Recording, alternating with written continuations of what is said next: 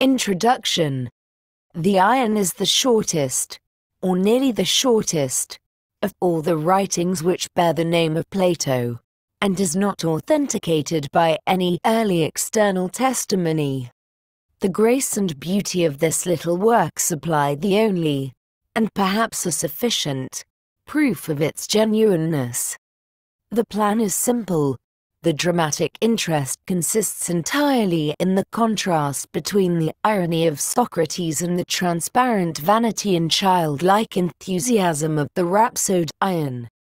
The theme of the dialogue may possibly have been suggested by the passage of Xenophon's Memorabilia in which the rhapsodists are described by Euthydemus as very precise about the exact words of Homer, but very idiotic themselves. Compare Aristotle. Met. Ion the rhapsode has just come to Athens.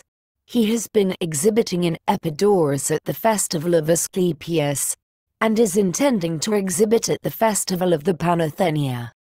Socrates admires and envies the rhapsode's art, for he is always well dressed and in good company, in the company of good poets and of Homer, who is the prince of them.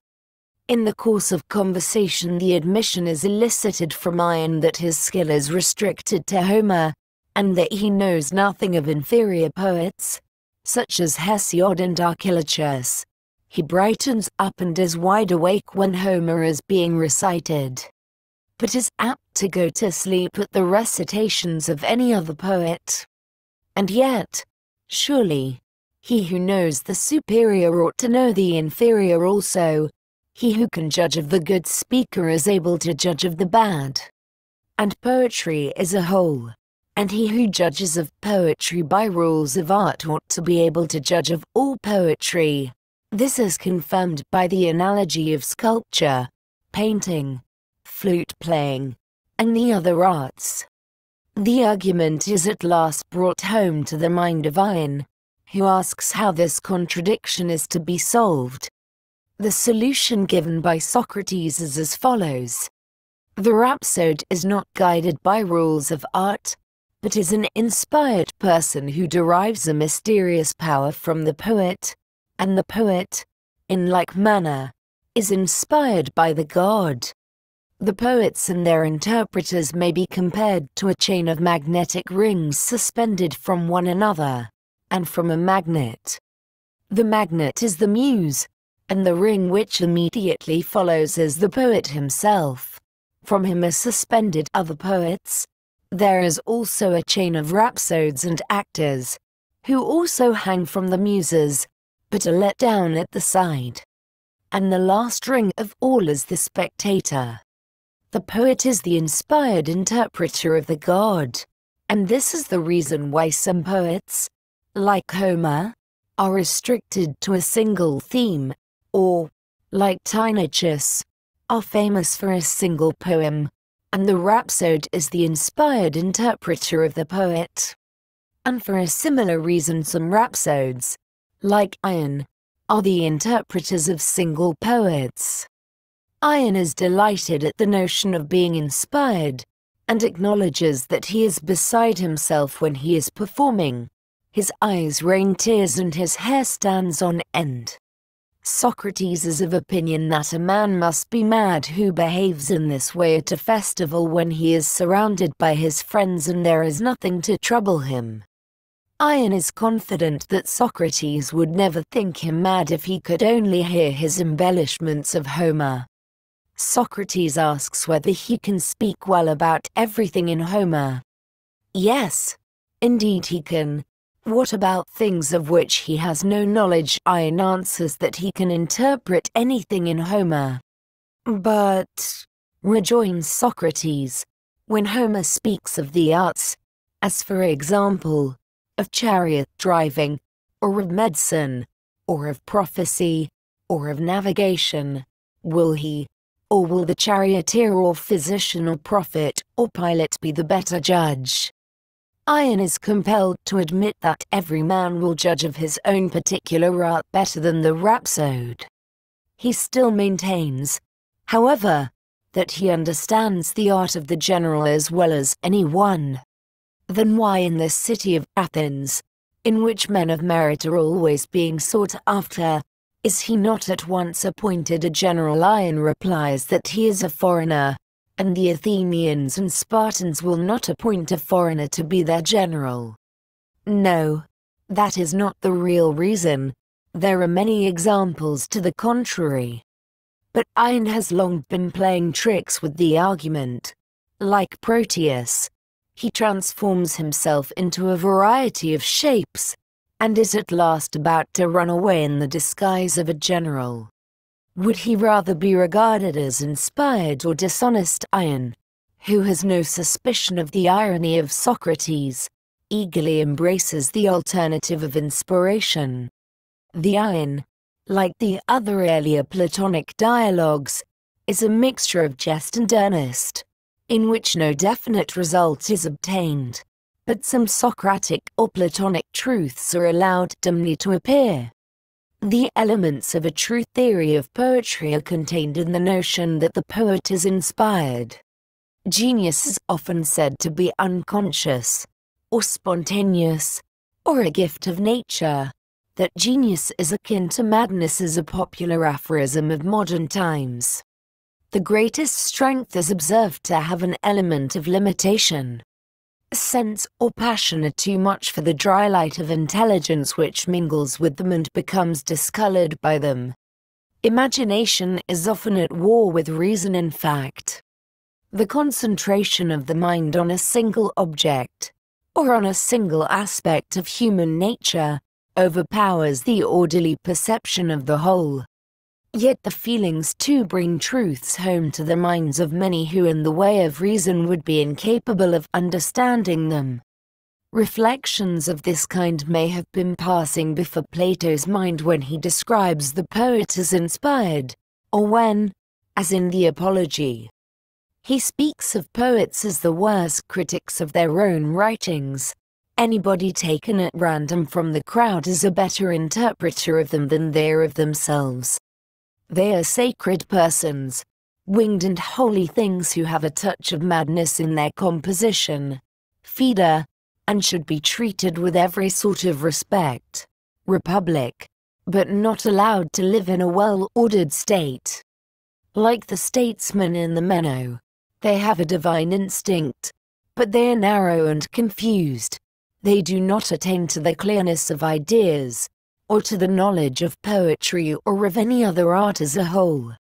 In the Protagoras, the ancient poets are recognized by Protagoras himself as the original sophists, and this family resemblance may be traced in the Ion. The rhapsode belongs to the realm of imitation and of opinion. He professes to have all knowledge, which is derived by him from Homer, just as the sophist professes to have all wisdom, which is contained in his art of rhetoric. Even more than the sophist, he is incapable of appreciating the commonest logical distinctions. He cannot explain the nature of his own art. His great memory contrasts with his inability to follow the steps of the argument. And in his highest moments of inspiration he has an eye to his own gains. The old quarrel between philosophy and poetry, which in the Republic leads to their final separation, is already working in the mind of Plato, and is embodied by him in the contrast between Socrates and Ion. Yet here, as in the Republic, Socrates shows a sympathy with the poetic nature. Also, the manner in which Ion is affected by his own recitations affords a lively illustration of the power which, in the Republic, Socrates attributes to dramatic performances over the mind of the performer. His allusion to his embellishments of Homer, in which he declares himself to have surpassed Metrodorus of Lampsacus and Stesimbrotus of Thasos, seems to show that, like them, he belonged to the allegorical school of interpreters. The circumstance that nothing more is known of him may be adduced in confirmation of the argument that this truly Platonic little work is not a forgery of later times. From here, start Ion's story 5, 4, 3, 2, 1. Iron. Persons of the dialogue. Socrates. Iron. Socrates. Welcome. Iron. Are you from your native city of Ephesus? Iron. No, Socrates, but from Epidaurus, where I attended the festival of Asclepius. Socrates. And do the Epidaurians have contests of rhapsodes at the festival? Iron. Oh yes. And of all sorts of musical performers. Socrates. And were you one of the competitors? And did you succeed? Iron. I obtained the first prize of all. Socrates. Socrates. Well done. And I hope that you will do the same for us at the Panathenaea. Iron. And I will, please heaven. Socrates. I often envy the profession of a rhapsode. Iron. For you have always to wear fine clothes, and to look as beautiful as you can as a part of your art. Then, again, you are obliged to be continually in the company of many good poets, and especially of Homer, who is the best and most divine of them, and to understand him, and not merely learn his words by rote, is a thing greatly to be envied. And no man can be a rhapsode who does not understand the meaning of the poet. For the rhapsode ought to interpret the mind of the poet to his hearers, but how can he interpret him well unless he knows what he means? All this is greatly to be envied. Iron. Very true, Socrates.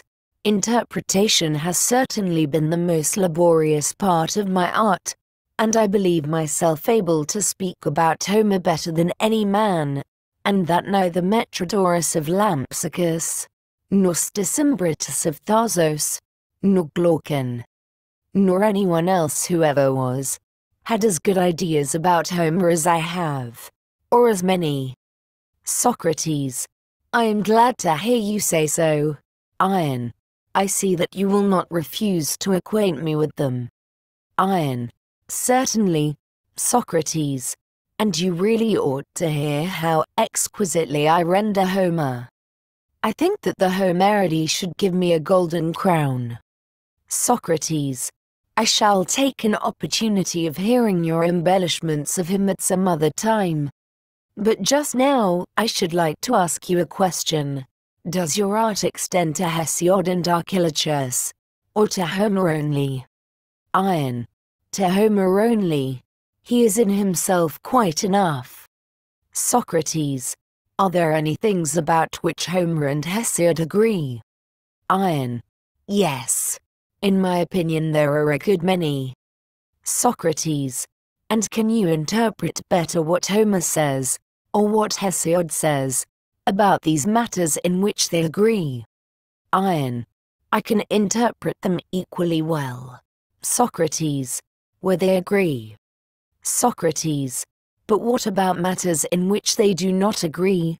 For example, about divination, of which both Homer and Hesiod have something to say. Iron. Very true. Socrates. Would you or a good prophet be a better interpreter of what these two poets say about divination, not only when they agree, but when they disagree? Iron. A prophet. Socrates. And if you were a prophet, would you not be able to interpret them when they disagree as well as when they agree? Iron. Clearly. Socrates. But how did you come to have this skill about Homer only, and not about Hesiod or the other poets? Does not Homer speak of the same themes which all other poets handle? Is not war his great argument, and does he not speak of human society and of intercourse of men, good and bad, skilled and unskilled, and of the gods conversing with one another and with mankind, and about what happens in heaven and in the world below, and the generations of gods and heroes? Are not these the themes of which Homer sings? Iron. Very true, Socrates. Socrates. And do not the other poets sing of the same? Iron. Yes, Socrates. but not in the same way as Homer. Socrates. What? In a worse way? Iron. Yes. In a far worse. Socrates. And Homer in a better way? Iron. He is incomparably better. Socrates. And yet surely, my dear friend Iron, in a discussion about arithmetic, where many people are speaking, and one speaks better than the rest, there is somebody who can judge which of them is the good speaker. Iron. Yes. Socrates. And he who judges of the good will be the same as he who judges of the bad speakers. Iron. The same. Socrates. And he will be the arithmetician. Iron. Yes. Socrates. Well, and in discussions about the wholesomeness of food, when many persons are speaking, and one speaks better than the rest, will he who recognizes the better speaker be a different person from him who recognizes the worse, or the same? Iron. Clearly the same. Socrates. And who is he, and what is his name? Iron. The physician. Socrates.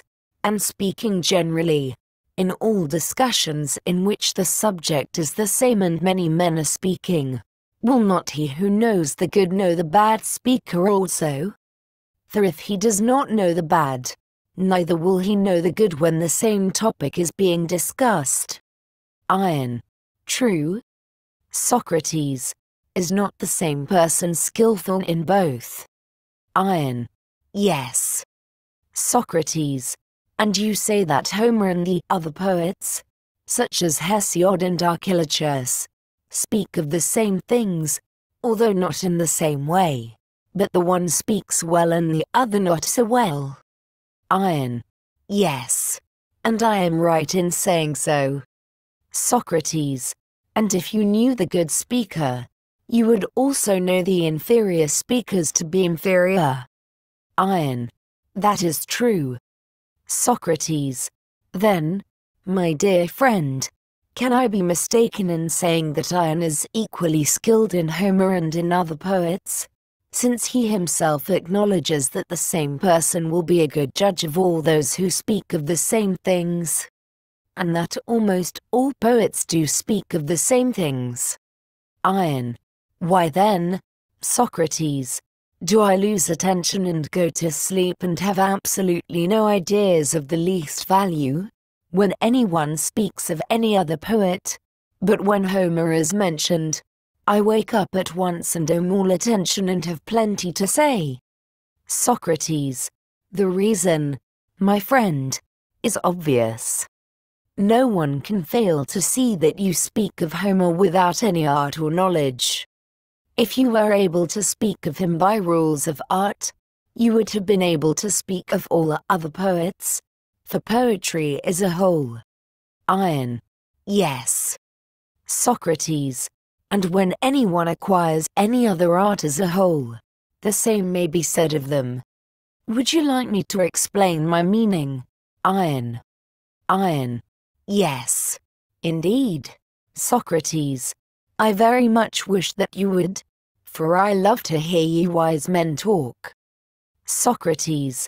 Oh, that we were wise, Iron, and that you could truly call us so, but you rhapsodes and actors, and the poets whose verses you sing, are wise, whereas I am a common man, who only speak the truth. For consider what a very commonplace and trivial thing is this which I have said, a thing which any man might say, that when a man has acquired a knowledge of a whole art, the inquiry into good and bad is one and the same. Let us consider this matter. Is not the art of painting a whole? Iron. Yes. Socrates.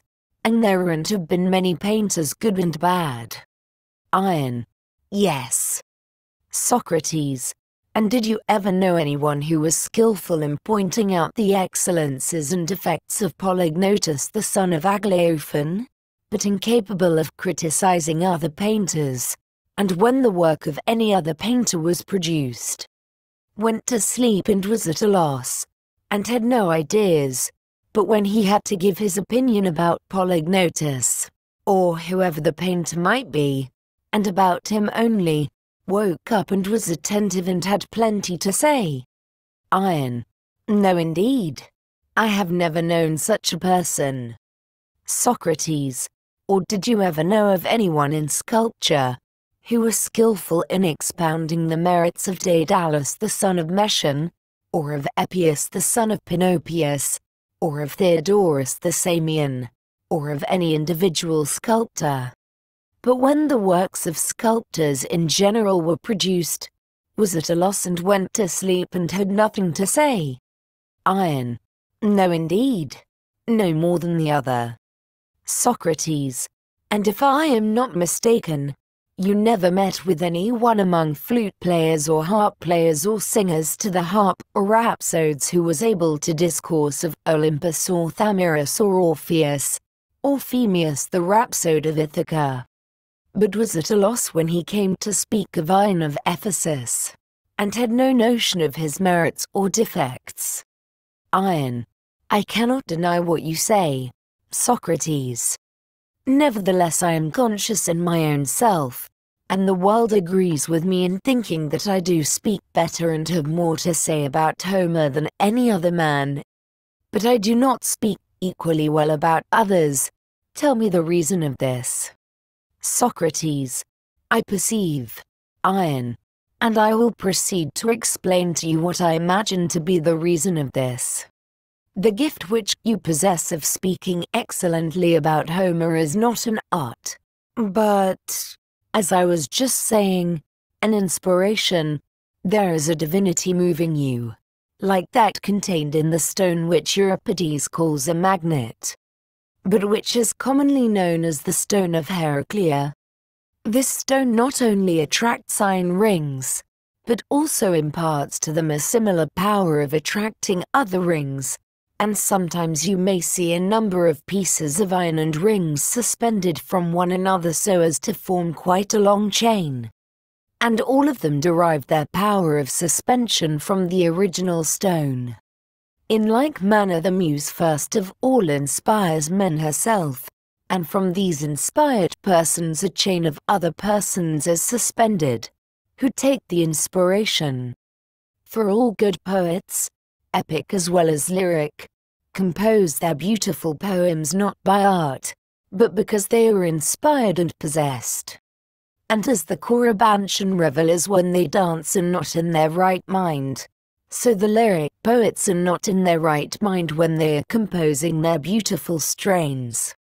But when falling under the power of music and meter they are inspired and possessed, like Bacchic maidens who draw milk and honey from the rivers when they are under the influence of Dionysus but not when they are in their right mind. And the soul of the lyric poet does the same, as they themselves say, for they tell us that they bring songs from honeyed fountains, culling them out of the gardens and dells of the Muses.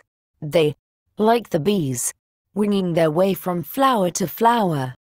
And this is true. For the poet is a light and winged and holy thing, and there is no invention in him until he has been inspired and is out of his senses, and the mind is no longer in him, when he has not attained to this state. He is powerless and is unable to utter his oracles. Many are the noble words in which poets speak concerning the actions of men, but like yourself when speaking about Homer, they do not speak of them by any rules of art. They are simply inspired to utter that to which the muse impels them.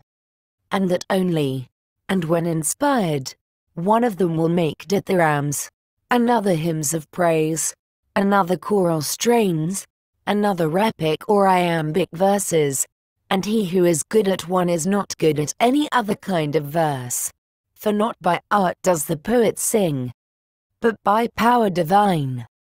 Had he learned by rules of art, he would have known how to speak not of one theme only, but of all, and therefore God takes away the minds of poets, and uses them as his ministers, as he also uses diviners and holy prophets. in order that we who hear them may know them to be speaking not of themselves who utter these priceless words in a state of unconsciousness, but that God Himself is the speaker, and that through them He is conversing with us. Antiochus the Chalcidian affords a striking instance of what I am saying. He wrote nothing that anyone would care to remember but the famous paean which is in everyone's mouth, one of the finest poems ever written. Simply an invention of the Muses, as he himself says. For in this way the god would seem to indicate to us and not allow us to doubt that these beautiful poems are not human, or the work of man, but divine and the work of God. And that the poets are only the interpreters of the gods by whom they are severally possessed. Was not this the lesson which the god intended to teach when by the mouth of the worst of poets he sang the best of songs? Am I not right? Iron.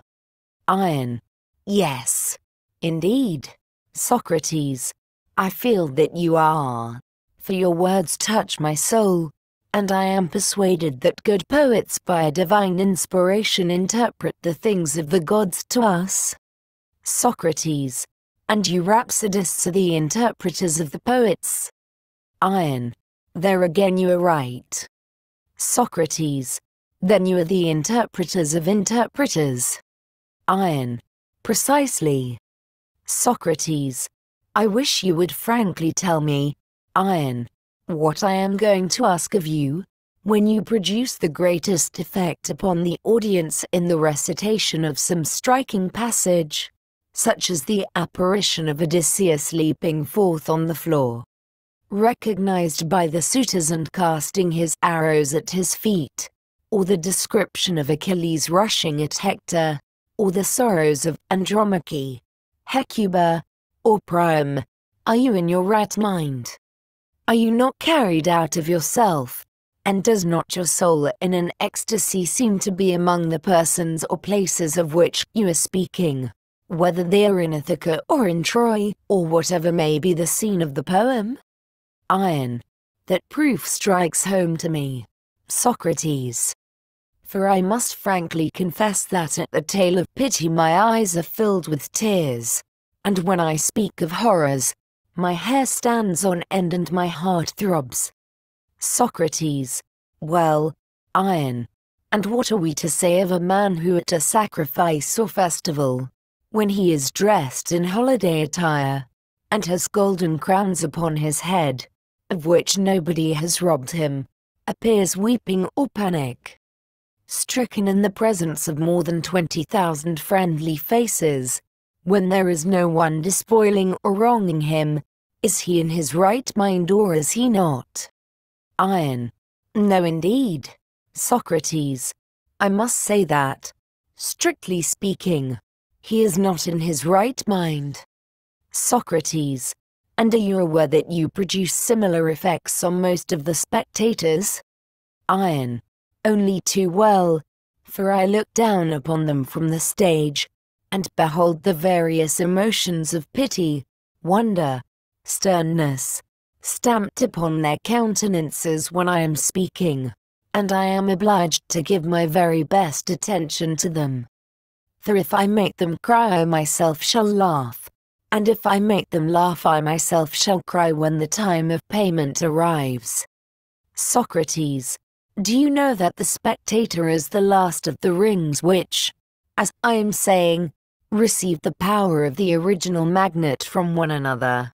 The rhapsode like yourself and the actor are intermediate links, and the poet himself is the first of them. Through all these the god sways the souls of men in any direction which he pleases, and makes one man hang down from another.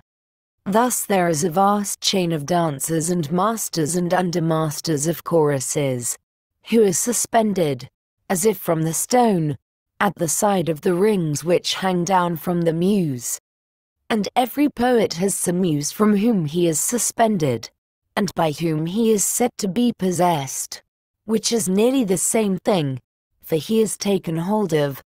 And from these first rings, which are the poets, depend others, some deriving their inspiration from Orpheus, others from Musaeus, but the greater number are possessed and held by Homer, of whom, Ion, you are one, and are possessed by Homer, and when anyone repeats the words of another poet you go to sleep, and know not what to say, but when anyone recites a strain of Homer you wake up in a moment, and your soul leaps within you.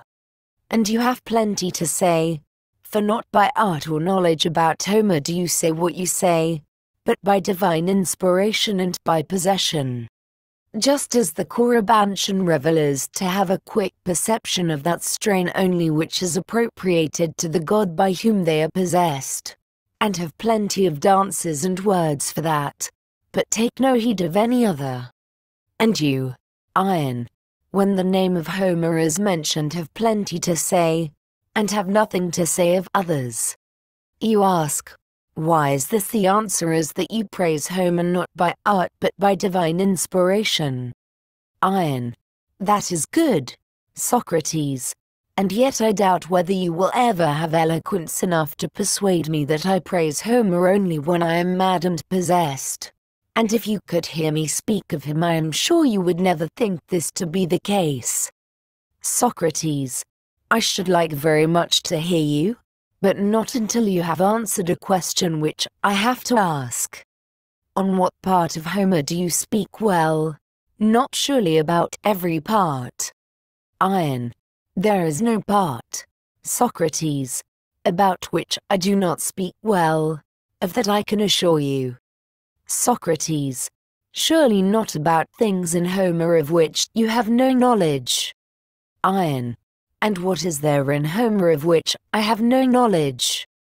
Socrates, why does not Homer speak in many passages about arts? For example, about driving. If I can only remember the lines I will repeat them. Ion, I remember, and will repeat them. Socrates, tell me then, what Nestor says to Antilochus, his son, where he bids him be careful of the turn at the horse race in honor of Patroclus. Ion, bend gently, he says, in the polished chariot to the left of them, and urge the horse on the right hand with whip and voice, and slacken the rein. And when you are at the goal, let the left horse draw near, yet so that the nave of the well-wrought wheel may not even seem to touch the extremity, and avoid catching the stone ill. Socrates, enough? Now, Ion, will the charioteer or the physician be the better judge of the propriety of these lines? Ion, the charioteer, clearly. Socrates, and will the reason be that this is his art, or will there be any other reason? Ion, no, that will be the reason. Socrates, and every art is appointed by God to have knowledge of a certain work, for that which we know by the art of the pilot we do not know by the art of medicine. Ion, certainly not. Socrates, nor do we know by the art of the carpenter that which we know by the art of medicine. Ion, certainly not. Socrates, and this is true of all the arts, that which we know with one art we do not know with the other. But let me ask a prior question. You admit that there are differences of arts? Ion, yes. Socrates, you would argue, as I should, that when one art is of one kind of knowledge and another of another, they are different. Ion, yes. Socrates, yes. Surely, for if the subject of knowledge were the same, there would be no meaning in saying that the arts were different, if they both gave the same knowledge. For example, I know that here are 5 fingers, and you know the same. And if I were to ask whether I and you became acquainted with this fact by the help of the same art of arithmetic, you would acknowledge that we did. Ion, yes. Socrates, tell me, then, what I was intending to ask you, whether this holds universally? Must the same art have the same subject of knowledge, and different arts are the subjects of knowledge. Iron. That is my opinion. Socrates. Socrates. Then he who has no knowledge of a particular art will have no right judgment of the sayings and doings of that art. Iron. Very true. Socrates. Then which will be a better judge of the lines which you are reciting from Homer? You or the charioteer? Iron. The charioteer. Socrates. Why? Yes. Because you are a rhapsode and not a charioteer. Iron. Yes. Socrates. And the art of the rhapsode is different from that of the charioteer. Iron. Yes. Socrates. And if a different knowledge, then a knowledge of different matters. Iron. True. Socrates. You know the passage in which Hecamede, the concubine of Nestor, is described as giving to the wounded Machaon an apposite, as he says, made with Pramnian wine, and she grated cheese of goat's milk with a grater of bronze, and at his side placed an onion which gives a relish to drink ill. Now would you say that the art of the rhapsode or the art of medicine was better able to judge of the propriety of these lines? Iron. The art of medicine. Socrates. And when Homer says, and she descended into the deep like a leaden plummet, which, set in the horn of ox that ranges in the fields, rushes along carrying death among the ravenous fishes ill. Will the art of the fisherman or of the rhapsode be better able to judge whether these lines are rightly expressed or not? Iron. Clearly. Socrates. The art of the fisherman. Socrates. Come now. Suppose that you were to say to me, since you, Socrates, are able to assign different passages in Homer to their corresponding arts, I wish that you would tell me what are the passages of which the excellence ought to be judged by the prophet and prophetic art, and you will see how readily and truly I shall answer you. For there are many such passages, particularly in the Odyssey, as, for example, the passage in which Theoclymenus the prophet of the house of Melampus says to the suitors, "Wretched men, what is happening to you? Your heads and your faces and your limbs underneath are shrouded in night, and the voice of lamentation bursts forth, and your cheeks are wet with tears. And the vestibule is full, and the court is full, of ghosts descending into the darkness of Erebus, and the sun has perished out of heaven, and an evil mist is spread abroad." Odd. And there are many such passages in the Iliad also, as for example in the description of the battle near the rampart, where he says, as they were eager to pass the ditch, there came to them an omen, a soaring eagle, holding back the people on the left, bore a huge bloody dragon in his talons, still living and panting, nor had he yet resigned the strife. For he bent back and smote the bird which carried him on the breast by the neck, and he in pain let him fall from him to the ground into the midst of the multitude. And the eagle, with a cry, was borne afar on the wings of the wind ill. These are the sort of things which I should say that the prophet ought to consider and determine. Iron. And you are quite right, Socrates, in saying so. Socrates. Yes, Iron. And you are right also. And as I have selected from the Iliad and Odyssey for you passages which describe the office of the prophet and the physician and the fisherman, do you, who know Homer so much better than I do, Iron, select for me passages which relate to the rhapsode and the rhapsode's art, and which the rhapsode ought to examine and judge of better than other men. Iron. All passages, I should say, Socrates. Socrates. Not all, Iron. Surely. Have you already forgotten what you are saying? A rhapsode ought to have a better memory. Iron. Why? What am I forgetting? Socrates. Do you not remember that you declared the art of the rhapsode to be different from the art of the charioteer? Iron. Yes, I remember. Socrates. And you admitted that being different they would have different subjects of knowledge. Iron. Yes. Socrates. Then upon your own showing the rhapsode, and the art of the rhapsode, will not know everything. Iron. I should exclude certain things, Socrates. Socrates. You mean to say that you would exclude pretty much the subjects of the other arts?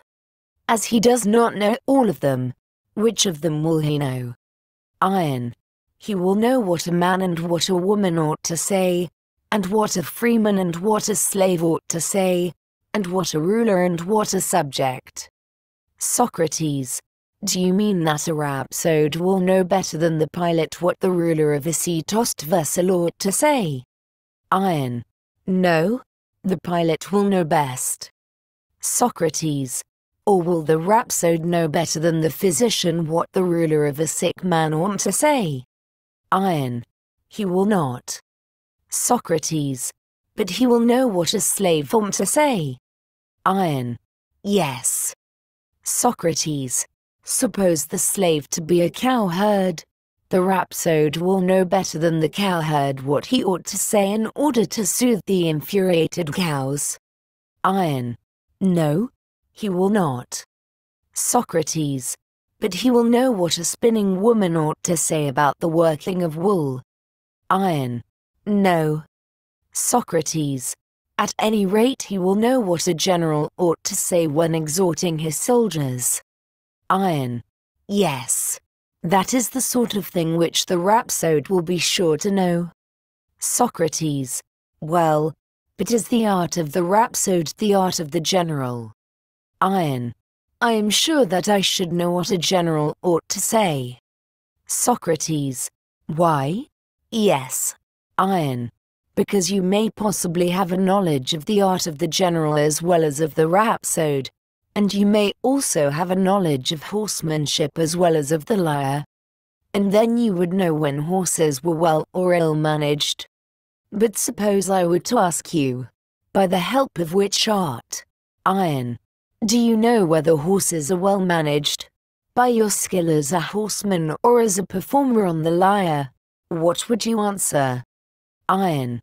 I should reply, by my skill as a horseman. Socrates. And if you judged of performers on the lyre, you would admit that you judged of them as a performer on the lyre, and not as a horseman. Iron. Yes. Socrates.